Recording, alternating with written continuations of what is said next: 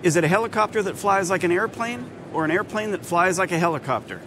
Whatever it is, you can own one in 2017. Hello everyone, it's Russ Niles reporting for AvWeb from HAI in Orlando, Florida. And AgustaWestland has announced it's going into production with the AW609. The factory will be in Philadelphia, and here to tell us more about the project is test pilot Paul Edwards.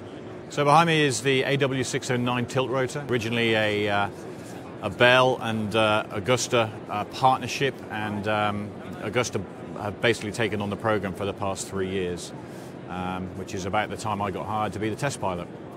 Powered by two Pratt & Whitney PT6s, 2,000 horsepower each, top speed at 25,000 feet in a pressurized cabin of about 270 knots true.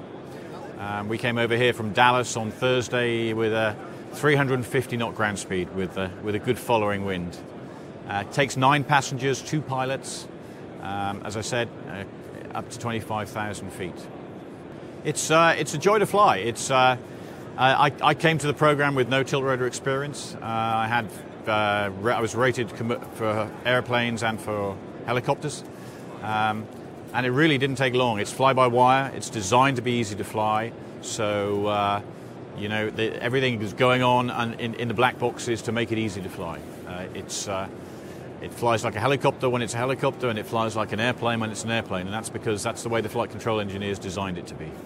So we see the market as pretty broad, but probably several niches is the way to describe it. So we're looking at VIP. We've got a VIP mock-up here, carrying 6 in the VIP mode. If you want to go from helipad to helipad, or even helipad to a runway and runway to a helipad, downtown New York or DC or London or Paris or Monte Carlo, this aircraft can get you to that helipad and get you there, 600 miles at speed from wherever you want to go from. Then we have the Parapublic Search and Rescue mock-up here as well.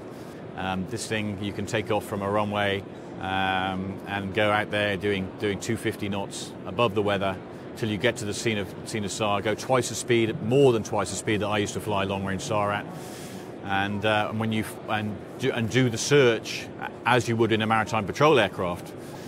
So then once you find it, convert to a helicopter, do the rescue, bring the survivors back at over twice the speed, back to the hospital landing site. And there's the oil and gas.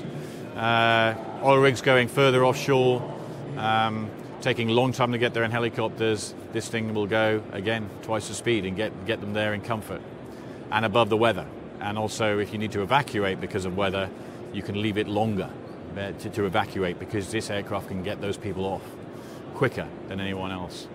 And finally, what we've been seeing here is a lot of interest from EMS, from what I would call the medevac.